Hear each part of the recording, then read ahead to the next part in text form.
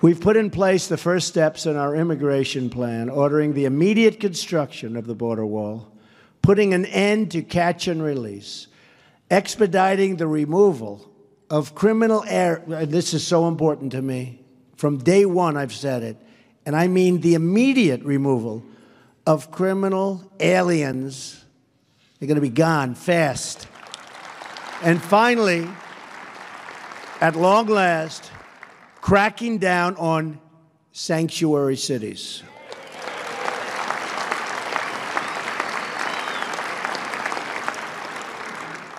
It's time to restore the civil rights of Americans, to protect their jobs, their hopes, and their dreams for a much better future.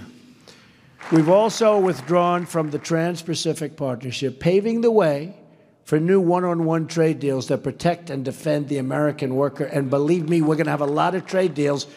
Mitch, don't worry about it. Just give me a little time. But there'll be one-on-one. There won't be a whole big mash pot.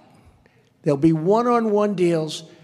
And if that particular country doesn't treat us fairly, we send them a 30-day termination, notice of termination. And then they'll come and say, please don't do that, and we'll negotiate a better deal during that 30-day period.